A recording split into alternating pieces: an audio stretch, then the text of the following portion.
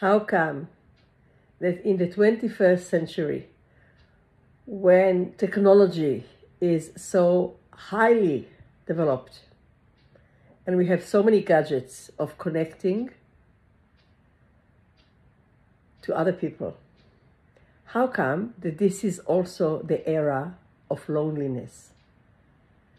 All ages, young people, adults, old people, there's so much loneliness. People say it has become a pandemic. And we know that loneliness, like other stress or difficult emotional state, is sooner or later bringing other diseases and other problems with human beings. Are we doing enough?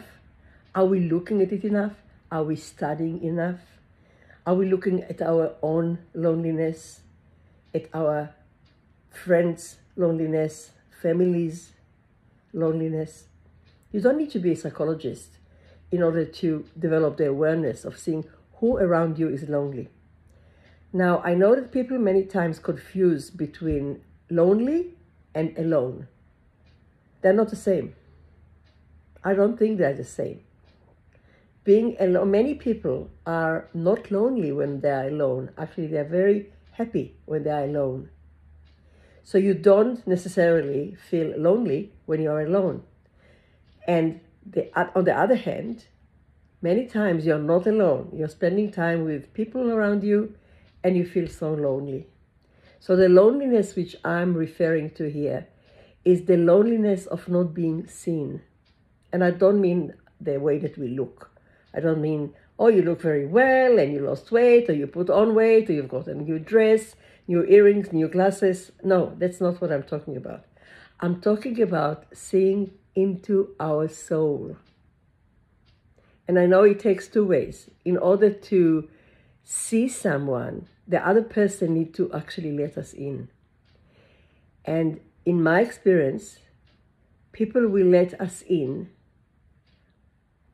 when we continue practicing it and not projecting on them our wounds. So in the new episode of the Souloist podcast, I'm talking about my soul family. I have quite a few soul friends around the globe. And I'm not even referring to family because I'm very grateful and fortunate to have a wonderful family. I'm referring to a group of people that we connect, and we have been connected for the last 4 years and more, every 2 weeks.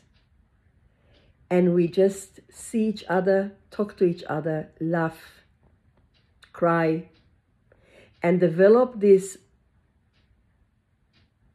muscle. It's like a muscle because it's a practice. We develop the muscle of seeing each other, of looking into each other, of allowing other people to look at us. And this group of 4 people, which come from 3 continents, we are 2 men and 2 women, and the gift of this togetherness is beyond words. Because when we are being seen, we feel loved. If you want to hear more about this topic, listen to the new episode number 98 of Souloist podcast, and you'll have the links to it below this message. Look after yourself and do whatever you can in order to be seen and to see other people around you. Not all of them, one at a time, or a group of people.